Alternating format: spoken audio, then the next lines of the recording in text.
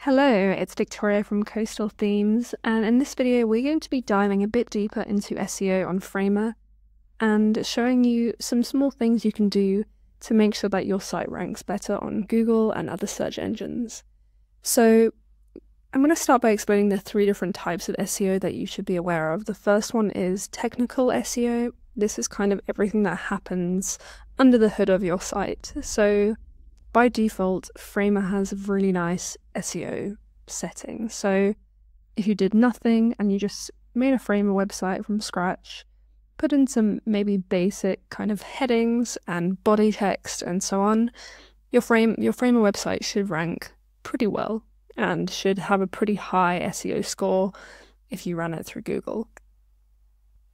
And then the next type of SEO that we see is on-page SEO. So on-page SEO is how your page is structured. So like what I just said, you have headings and you might be familiar with different heading styles. So you'll have H1s, H2, H3, all the way down to H6. And this just shows different priority headings. And then you have body text. And you also have link tags and all these other tags that all determine and tell Google how your pages are structured. And this is on-page SEO, and this goes hand in hand with things like keywords, making sure that the words that you use in your copy on your website are words that are ranking on Google. So if there's a popular keyword, agency for strategic decision making, and Google has a nice keyword ranking for agency for strategic decision making, you want to make sure that you're not only using it in headings, but you're using it in your body text. And these keywords are smartly woven in throughout your site to make sure that you're tapping into all these little loopholes on Google. And then finally, we have off-page SEO, which is basically everything that happens away from your site, so people that link back to your site. And this is where, if you're creating quality content, people will be more inclined to link to your content or post it on social media. Anywhere that your site can be linked to, any pages on your site can be linked to from elsewhere on the internet, again contributes to Google being able to crawl your site better and see it that it is a reputable site on the internet. So those are the three different categories: technical SEO, on-page SEO, and off-page SEO. So in this video, well, we can't cover everything to do with SEO because it is a big rabbit hole we could go down for hours and hours. I'm going to show you a few things that build on our last video of basic and beginner SEO on your Framer site. So the first thing we're going to look at is orphan pages. And orphan pages are pages on your site which have no internal links directing to them. So think about a assets page of logos, which you used to have linked in your footer navigation, but now is no longer there and no longer linkable from any other page. So this means on my homepage, on my about page, on my case study page, my contact page, 404 privacy terms, anywhere, I have no links, not even links in a drop-down navigation linking to this assets page that I once had. And that is an orphan page. These are pages that when Google crawls your site, so crawling is what happens when you submit your Google to Google Console, or just happens when Google crawls. It goes through your site and goes through all the different links to find all the pages. And crawling is what happens when Google doesn't look at your sitemap. So your sitemap might have that assets page, technically, behind the scenes. Your assets page exists, but when Google crawls going through all the links on your site, that sitemap is not found. And Google likes to penalize pages that have too many orphan pages. So it is important that when you have pages, they are linkable throughout your site. So that is just something to keep in mind when building your site and making sure if you have a lot of pages, if there's a lot of stuff going on in your Framer site, that everything is linkable from somewhere. It doesn't have to be the header navigation, it might be the footer navigation, it might be from another page. They just should all be linkable. The next thing you want to prioritize for good SEO practice is having a mobile responsive site. So Frame is really great at this because you can just add your breakpoints using this plus button. So you can see here we have 4 breakpoints. We have large desktop, tablet, and phone. And the trick is when you're creating responsive sites, it's really easy to just create new assets and hide the assets which were used on desktop. So if I didn't want to use this image on mobile, I could just hide it, make the visibility 0, and replace it with another image. But what you really should be doing is optimizing your content for responsive design. So this means not hiding any content across your breakpoints, but rather making them responsive. So this is why if you click onto headings and you go into your heading styles, go into this setting, we'll click on edit on H1. You can see these are my standard H1 settings, but then underneath you have breakpoints and you can set different font sizes, letter spacing, line spacing, everything, all your same settings for different breakpoints so that your H1 text will be optimized across desktop, tablet, and mobile. And you don't need to be hiding text or showing text. Everything is the same text layer, basically. The next thing that you can do, which doesn't actually happen on Frame at all, is submit your site to Google Console. So this means going in to create a Google account, and I'm going to show you how to do this really quickly so you know where Google Console lives and how to begin the process of submitting your site to Google Console. So I have come to Google Console from Google. I've typed in Google Console and the URL is search.google.com. And you can see it prompts you to start now, so we're going to click that. And I already have a website here, but I'm going to add a new website. So when you add a new website, it will prompt you to add the domain, which is all the URLs across all the domains. And then it will also prompt you to add a URLs under a specific address, which is your URL prefix. So this basically means including a URL with the HTTPS, and this usually means including the URL without the HTTPS. This requires you to verify your domain in your domain registrar DNS settings, which we can dive into in another video if you're interested in DNS settings and how that works. This one requires you to just put some code into your website. So you can see I've pasted the link with the HTTPS and we're going to hit continue. So now you can see I have to verify the ownership of the site. I can do this by downloading an HTML file and adding it to the website, or I can use an HTML tag, or if I have Google Analytics or Google Tag Manager set up, I can do this too. There also is an option to add a DNS record to link it. I'm going to use the HTML tag because I can show you how to do this on Framer. So open this, and you can see copy the meta tag below and paste it into your site's homepage, and it will go into the header section before the body section. So let's copy this, and we'll jump back into Framer. And we are going to click on these 3 dots here.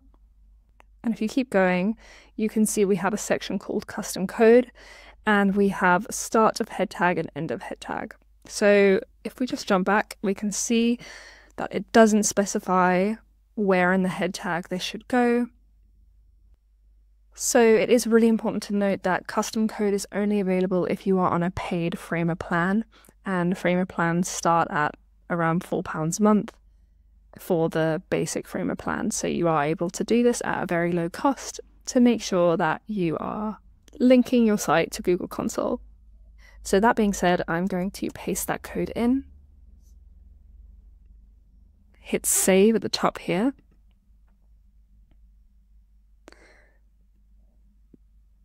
And then I'm going to republish my site. And my website's been updated, so I'm going to head back to Google Console and verify the link.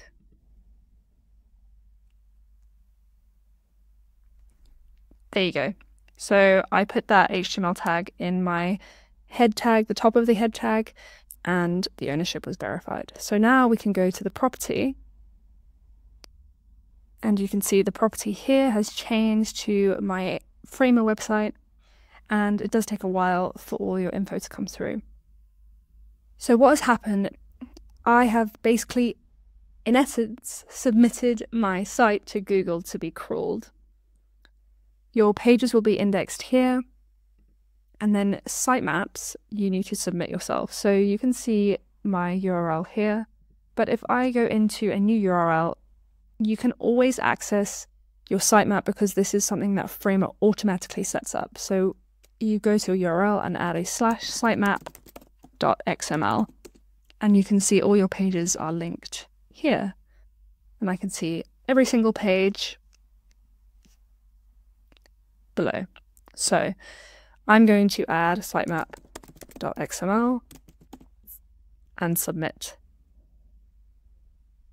Sitemap submitted successfully, and soon enough that will all be, you can see here, the pages have been discovered, and this contributes again to Google ranking, and so on.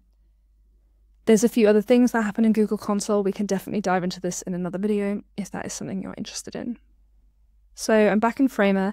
One of the last things I want to show you, just because we love to keep things short, we love to keep things quick, and we can definitely do another video on SEO if you like this one, is when you have your pages, specifically in your CMS, so make sure that your slugs are short. So you can see this slug here, your slug is basically everything that happens below on the slash. So my blog is my URL /blog, and then this blog post is be more yourself, 6 signs you need a booster of vitamin B6. We can definitely shorten this, so we could just say be more yourself, or signs you need more vitamin B6, really just getting to the point. And you can see here it gives you an alert. Editing the URL can break external links, so if anyone on other pages, on other sites have linked back to this, this means that their URL will no longer work because there won't be a redirect, and this will be the correct link going forward. So if I publish this, I can open the link and add /blog /signs you need more vitamin B6. That should take us to our blog post. Yes, perfect. So that's just shortening your URLs, basically, shortening your slugs. Something great to keep in mind, especially if you have very long blog post titles, and we have a few here, so we could definitely optimize these and shorten them down so Google likes them a little bit more. And then I'm going to give you one more bonus tip. So in the previous video, we did cover how you add your meta tags. So we went into blog, we clicked on these 3 dots, and we clicked on settings. And you can see here, we don't actually have a page description set for my individual blog posts. So you can use an excerpt if you have one, but you might want to create a special meta tag description in your CMS to link to in your page description for your individual blog posts. So if you wanted to use excerpt, you would simply do 2 open curly brackets, and you can see your CMS variables are listed below. I can see excerpt is here, so you simply just type excerpt or whatever your CMS variable is called, and you close your curly brackets. Oh, except excerpt. There we go. So that will now just display my excerpt in my page description, and that is what Google will see. But if you want to be a little smart, we'll discard this. We'll head back to our CMS, we're in our blog section.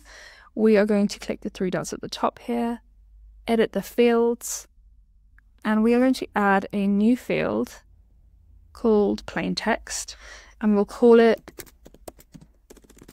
meta description. And I can't type today. And if you have any employees working for you or is for a client, you might want to write the description that gets submitted to Google or something like that. Make it required. We won't do a placeholder, and that's all good. So then when we click away from this and we scroll down, you can see our blog post is here. Oh, there we go. Meta description sits here. So we've got SEO image and a meta description. Then you can begin typing whatever you'd like. So this is my description. And I will save that. Head back here, click my three dots, settings, and now meta description is now a CMS variable, which I can curly brackets into my page description. And I can hit save, and that is what will show until the end of time, which is fantastic. So that's just a little workaround if you wanted to have specific meta descriptions for your CMS pages. And that is it today. I'm going to stop there because we've gone through a lot. We've looked at technical SEO, how that happens behind the scenes. We've looked at on-page SEO, so using H1 to H6 tags and body tags, and linking in keywords in your copy. We've gone through off-page SEO and how that works and how external linking works. And we've also looked at submitting sites to Google Console, sitemaps. So many things going on. SEO really is a world of itself.